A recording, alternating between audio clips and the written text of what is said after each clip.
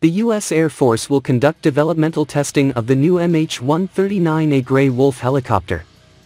The milestone achievement has now come after Boeing secured the Federal Aviation Administration's additional type certification process.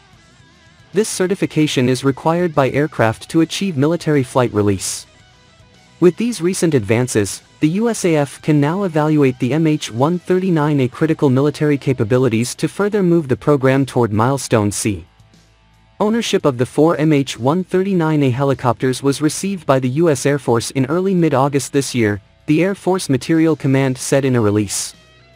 Prior to accepting ownership, pilots from Detachment 7 of the Air Force Global Assault Command, AFGSC, and 413th Flight Test Squadron conducted extensive acceptance tests on the helicopter.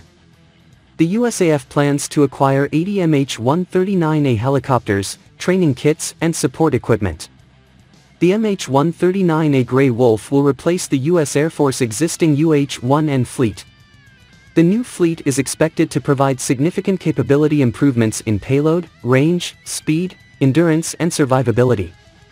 Furthermore, the MH-139A fleet will offer vertical airlift, as well as support for U.S. Air Force Main Command and other operating agencies. These include Air Force Materiel Command, AFGSC, Air Education and Training Command, Washington Air Force District and Air Force Reserve Command.